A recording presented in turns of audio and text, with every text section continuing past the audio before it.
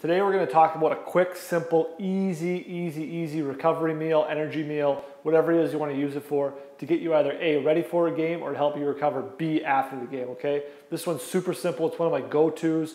Cheap, easy, affordable, ready to go at all times. I'm going to share it with you now.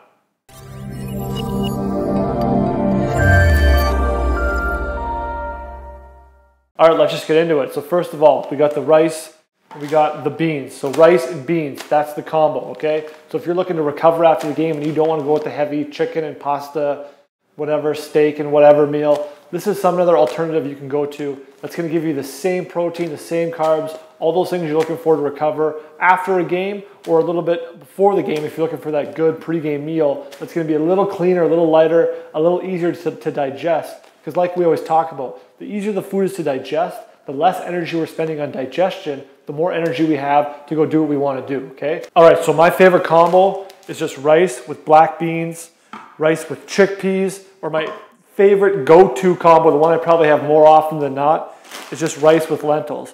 I'll throw these together in a rice cooker, cook them together, put a bunch of veggies on top, maybe some tomatoes, whatever I kind of have available at the time.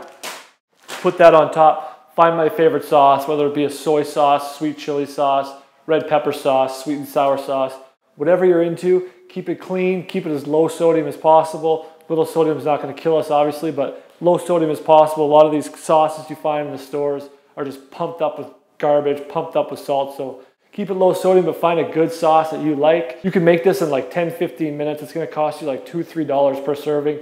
If that, probably less, all right? It travels well, it keeps well. So I'll just put the rice with the lentils in a pot together or in a rice cooker together, cook those up. Takes 10-15 minutes, no time at all. Rice and beans, rice and lentils, cook them up, put them together, sauce, you're good to go. Perfect food for you after the game, perfect food for you before the game. Get some veggies on top of there. I love it. Super clean, super simple, easily digestible, and those are some of the things that I'm personally looking for when I'm looking to create meals for myself, all right?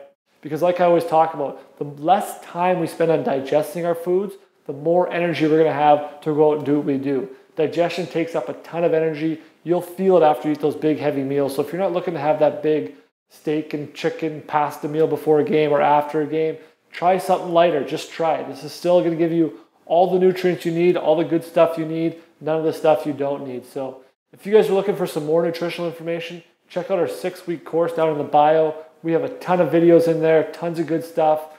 And I look forward to seeing you guys at the next video. Take care. Bye for now.